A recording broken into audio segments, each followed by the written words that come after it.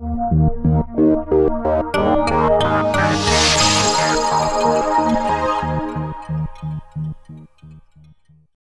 I'll take questions. I just want to say how happy I am to be here in London North Centre with our candidates, our MPPs, as well as our candidates for the campaign, and take any questions you might have. Andrea, the Unilever plant in Brampton is closing. It's a food plant. I'm not sure of the reason for it, but it's another closing, and it comes at a bad time for the government with an election on. Well, I mean, it's when jobs are in the focus. Yeah, no. I mean, first and foremost, my deepest concerns go out to the families who are going to be out of work now with the announcement of this facility closing. 280 more jobs being lost in the province of Ontario.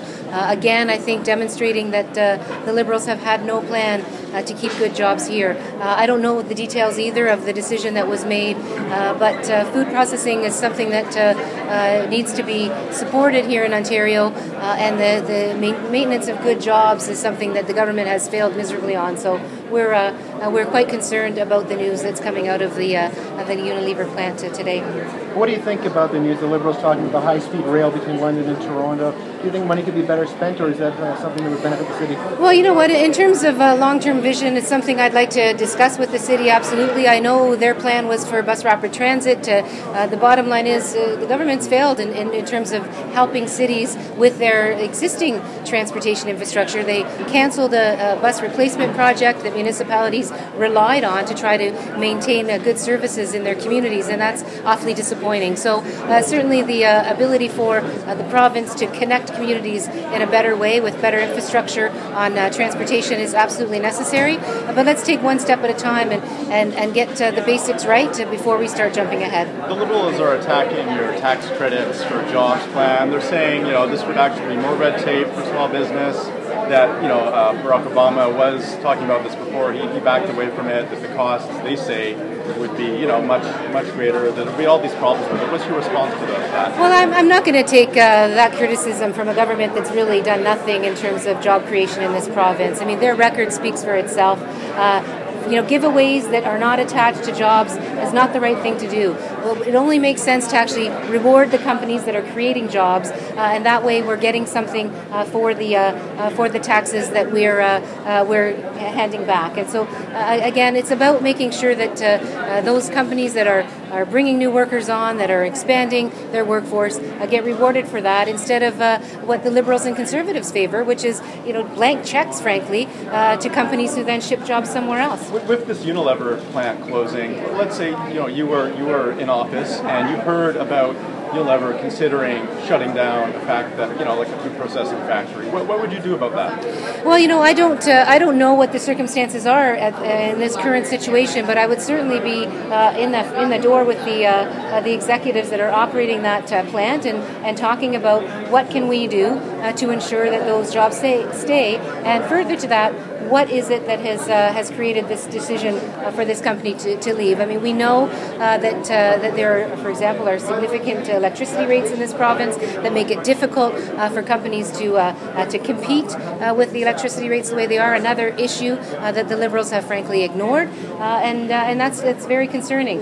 So it's a matter of making sure not only we are at the table talking to these folks about plans like incentives to create jobs and keep jobs here, but also making sure that you're understanding why these kinds of decisions are coming and if they can be stemmed. Would that be something that you would consider, perhaps, looking to provide financial assistance? You've talked about creating new jobs. What about holding ones here that might be a risk directly? Well, and again, the idea of partnering with businesses to try to keep jobs here is a good one, but it can't be a blank check, and that has been the problem that we've had with the Liberal plans in many cases. We don't get to see the contracts that they sign with these companies. Well, one of the things we want to make sure is that any break, any tax break, any incentive, any grant is tied to jobs that are kept here. So we want to make sure that we have ironclad job commitments. That's got to be number one. Since 2011, your party has made big gains in this region in the by-elections. How critical is it to your election strategy that you keep those gains and gain additional seats in the Southwest? Well, you know what? Southwestern Ontario has been hard hit by job loss. a lot of the work that we've been doing has been around the jobs issue. The same old solutions haven't worked. So the same old solutions like across-the-board corporate tax cuts are not working. They haven't kept jobs, manufacturing jobs, here in London. So let's start bringing some creative ideas to the table, ones that make sense, ones that frankly are working in other jurisdictions, and try to make a difference for the people in southwestern Ontario who have been frankly devastated by the economic downturn that continues to plague this region. Are you confident that message will mean more seats for the NDP in the Southwest? Well, I'm proud of the work that Teresa Armstrong has done in London Fanshawe, and that Peggy Sattler has done for her riding as well here in London, London West. We have a great candidate in Judy Bryant. We have a number of excellent candidates across southwestern Ontario. What this election really is a chance for people to make a choice. On June 12th, people will look at the ideas that the parties are putting forward, and I believe what people want right now in Ontario is government that makes sense, government that sets priorities based on what Ontarians want to see in terms of change, and a government that's prepared to actually act on those priorities. We saw a government last week throw 70 new ideas on the table when 3 of the most basic ideas from the last budget have not been fulfilled. We don't have a financial accountability office up and running in this province. We don't have auto insurance rates reducing at an appropriate pace in this province, and we certainly have not seen the kind of action that we should have seen on the home care file, because we still have seniors waiting weeks and weeks and weeks to get the home care that they need.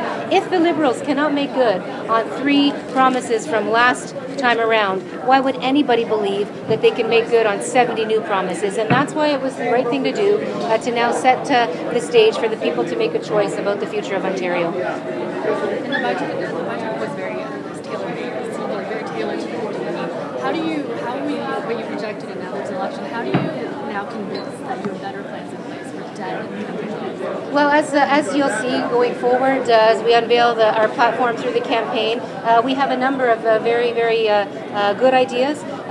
What's definitely the case is the status quo has not been working for Ontario. The status quo has not worked for Ontario. And so this campaign is all about what can be done to actually get action on the priorities of Ontarians. And the budget, frankly, had the moon and the stars in it. You're right. It had the moon and the stars in that budget. But I don't think Ontarians believe, nor do I believe, that was a plan that the Liberals particularly would have been able to deliver. There are plants closing. We felt that hard right here in London. That's why we need to invest in companies that are establishing here, and we've got great examples here of businesses that are choosing to locate in southwestern Ontario, in London, because we have the right combination of assets that they're looking for. So we've got to work really, really hard. Make no mistake about it. This is not easy, and no politician is going to be able to snap their fingers and fix the problem. But we're working really hard. We are seeing an increase in employment rates. Our unemployment rate is coming down here in London. We are seeing steady improvement. Our economy is recovering. But now is not the time to take what is a slow recovery and smash it to smithereens the way Tim Hudak wants to do it. Now his jobs plan starts with firing 10,000 education workers, 6,000 frontline healthcare workers. That's no way to start a jobs plan. But the Unilever plant, they're moving their production down to the States. I mean, it's not like these jobs are just disappearing. They're just not in Ontario anymore. So I don't know the details yet about what was behind their decision.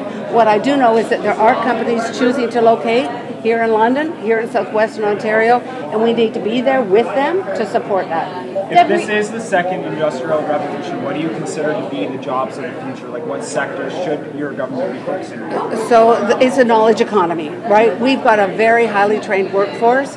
We'll need people who can design and operate and maintain those machines that are taking jobs away from hardworking people. So we really need to invest in the kind of education that will allow us to embrace the next economy. I was really pleased to see that Siemens just announced that they got a big contract for wind turbine blades, 300 jobs there. So there are. You can't just focus on the ones that are gone without celebrating the ones that are being created. Isn't that not to put a point on it, isn't that kind of full comfort for those Trinity staffers? Oh, there's no question. For those people who got that news, This is a very, very, very difficult time, and we will be there for them on job training and helping them get what they need to get on to the next career.